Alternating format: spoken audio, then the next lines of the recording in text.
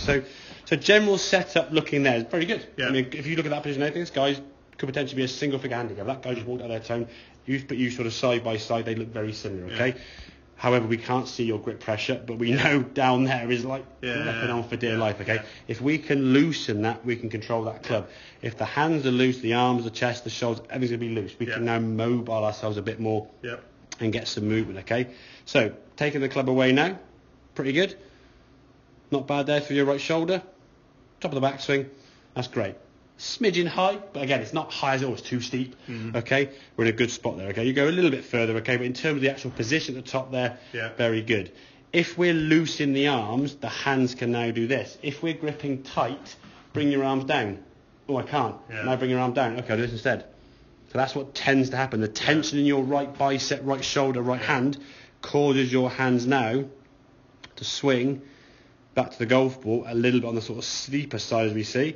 Club now working way outside the golf ball here. That club now was missing the ball as your arms are way up here in front of you, and you're going like, whoa, and I got to try and make some sort of adjustment. Okay, I'll pull it into my left hip quickly to try and do something. Oh, not quick enough. Hit the heel of the club, and it shoots left. And then, of course, when you hit the golf ball that way, you think, oh, gosh, where's that come from? I've got to change something else. I think from here is good. You just got to feel this.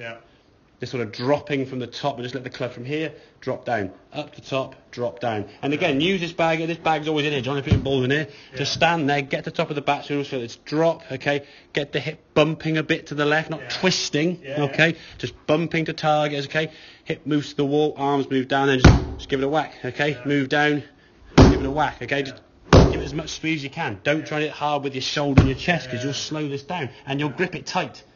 Power is good when you want to move furniture or push a car or use power and strength, use your chest, your shoulders, your back.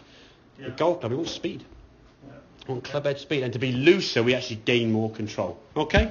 Make sense? Does. Good man.